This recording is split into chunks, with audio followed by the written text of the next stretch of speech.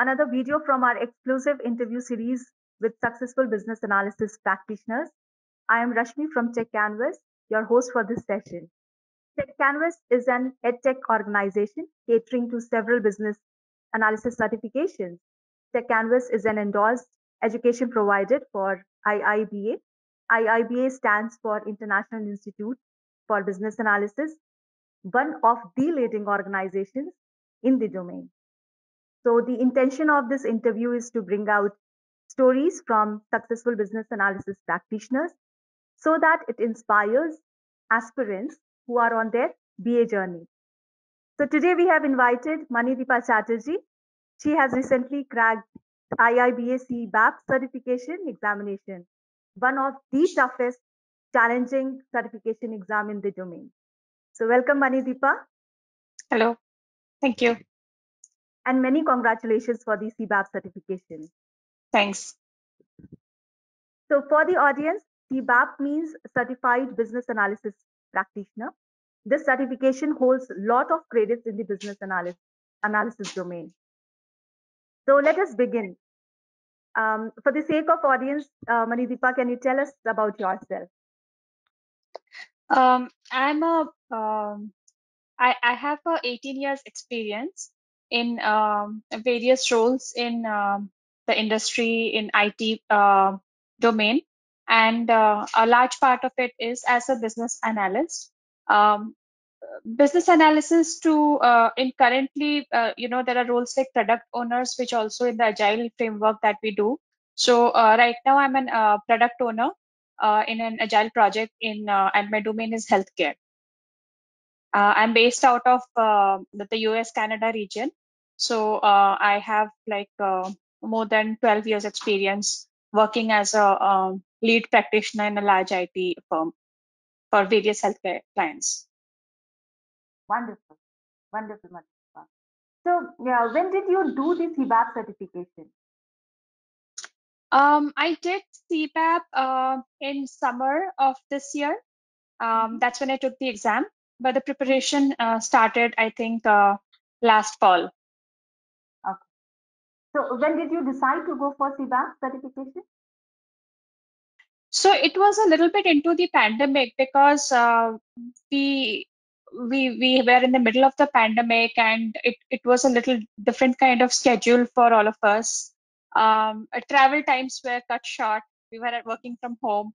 So CBAP was on my wish list for a long time now, because I kind of went into the business analysis profession from my role as a developer. I had graduated into it, but I hadn't taken a professional course into it. It was more work related and on the job training for me. So somewhere I always had it in mind that I want to do this, and it just seemed like the perfect opportunity during the pandemic to just go ahead and get it done. Oh, all right. So how did you plan your preparation given that you are working as well? So for me, it was like in two phases. Like I said, I started planning for it about in last fall, and around September, October of last year. And then I took the Techcanvass, as I started going through actually I took the material and I started reading it. And then I figured that I need some help. So where I, did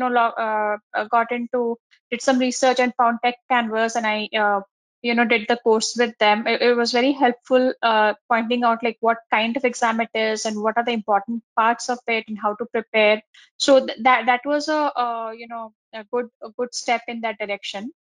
Along with it, so I just did like the Techcanvass course. I kept reading the material. So that was my phase one of the preparation. And then just before the exam, like I took the exam in August of this year. And when I took the exam, just before that, like 2 months before that, I was very rigorous about it. I had a plan that I'm going to, by the time I was well versed with the material, but I wasn't prepared for the exam. So I started deep diving into each of the things, memorizing, mind mapping. So all of that happened in the last 2 months. So that was kind of the phase two of my preparation. All right. So anytime you felt you were not feeling confident on your preparation? Oh, well, uh, it's just me, but I tend to be a little conservative about my preparations. Like I just feel like, oh, I haven't done enough, I haven't done enough, and that's just me. So I was like, I had gone through the material, I had done the tech canvas, the all the sessions, and then I had done all the papers, like all this large question bank available, which was very helpful. And I was getting like I was getting good scores there, but somehow I was like feeling maybe I'm not prepared, maybe I'm not prepared. Even you won't believe it, till the last date of the exam, and even when I had actually done the exam, I was feeling like, okay, I mean, I knew that it went well, and then it was a relief that okay, I got through. It's just me, but that's just me. But yeah. So must tell you this happens with everybody. Almost everybody is saying the same thing because given that CBAP has a large, it's a vast It's scope, too big. It's too too big. huge. Yes, So yes, yes. It was too huge. And then even if you've worked as a professional, there's always like 20 to 25% of the information in there, which no matter how many projects you've done, how many organizations you've worked for, there is always something out there which you haven't dealt with in your professional career. So there is something out there that you need to kind of, it's new for you and you need to understand it. So yeah.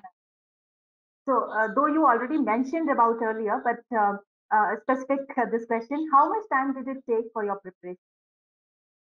Like I said, it overall I would give it like 6 months, but all of the 6 months was not like very intense. The last Right. 2 months were more intense. All right. Yeah. So, and can you share your mental status on the exam day? Like I just briefly touched upon, I did not feel like, even though you read the material a lot of times, the questions come from even the footnotes and even from like, a line, a stray line here and there. And you don't have to cram up the material, but you have to understand the whole thing, which is very important for your um, the case study kind of questions. But on the day of the exam, I wasn't feeling like I was feeling like there's still stuff out there which maybe I should have gone through one more time. But but the fun part is when I was actually appearing the test, I had a lot of fun. Mm-hmm. I had a lot of fun with the case study questions. They were a little tricky. They made me think, and it was fun. Like those case study questions were the tougher ones, and there was a percentage of questions which were like where you had to kind of like know it from memory, or you had to refer back to the material. So that those were easier. Those were easier, yeah. Okay. So, how is the life after CBAP certification? Do you see any changes in your career or your perspective? Yeah, so I did so two things here. One is, like I said, I have been working as a business analyst for a long time. And then when you are well settled in your career and like you are working across organizations, and you feel like you know a lot that's going on in the industry. But when you actually whatever certification you're doing, it just formalizes your knowledge, and it also you do have to put in that time, the effort, all of that into it, and there's always, like I said, some 20 to 30% things in there which you have never even come across, no matter how wide you have worked in the industry. So there is that new knowledge that comes in, and the fact that you still have the drive to complete like a tough exam like this, it puts you a little above your peers for sure. Because I know in my domain there are quite a few people who have tried the CBAP and have not been able to crack it. So the fact that I've been able to do it does, like, put me a little above them in terms of still having the drive to do it, and put a mark on it that yes, I did it and it's done. Right, right. And it gives you a lot of confidence as well that if you can do. Definitely, definitely. Because, like I said, I was in the initial phases of my career. I had joined IT as like in the development stream, and then Mhm. because of like communication skills and like different other soft skills and all of that, and my interests also in the BA work, I had move towards that stream. But this kind of, so that's why I always wanted to do the CBAP, because this is like a formal, you've finished this subject matter and you've done the certification, and like you said, it's the highest one that there is from IIBA. Right. Yeah. So yeah. So one final question. Any specific tips and tricks you would like to share with the aspirants? So go through the material several times. Um, like first imbibe it in yourself, like at a high level.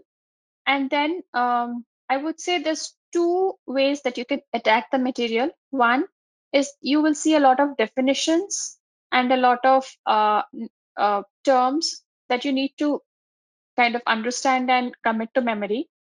But there's also the entire structure of the document, and the material is so vast, you need to make a mind map of it. And that is one of the things that as a is one of the tools a business analyst uses as well, a mind map. Like you need to figure out how that information is mapped onto your mind in the best possible way, because it's not possible to uh, just line by line memorize the whole material.